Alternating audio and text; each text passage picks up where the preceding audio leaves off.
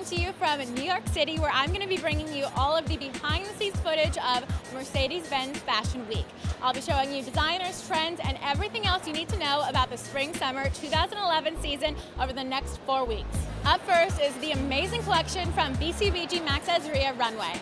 I'm here with Max Azria. Thank you so much for joining me. Oh, thank you very much, too. So tell me a little bit about this collection, this amazing collection you've created, about what we're about to see. Where did you start?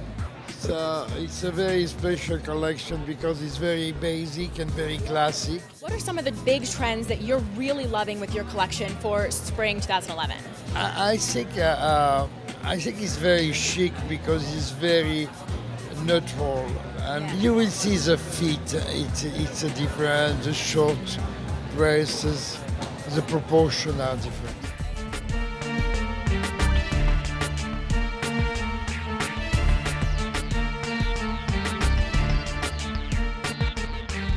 So I'm here with Nicole Miller. Thank you so much for being with me today.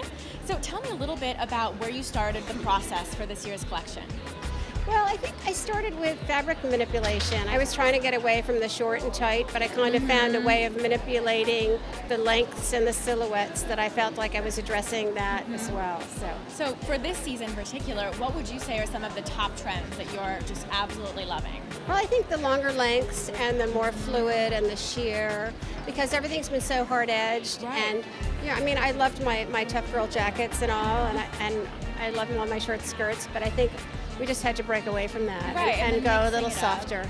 So what's your favorite part of the process? Well, I think my favorite part is when it's over. Yes, and you can kind of finally take a deep breath. But, you know, I always get excited about the fabrics, and I always get excited about picking the colors, and it's like working in a candy store. Oh, gosh. And every day, it's always like a clean slate. You can do anything you want.